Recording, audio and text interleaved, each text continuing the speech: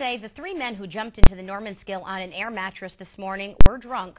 Firefighters, county sheriff, and state police spent hours searching for them. Police tell us one of the men fell into the river. The other two were found walking on Delaware Avenue. Again, police say you shouldn't even attempt to go into any river when the water gets this high.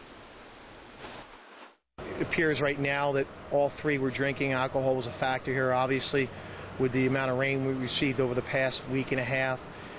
The high level of the Normanskill Creek, this could have been a deadly situation. No word if charges will be filed.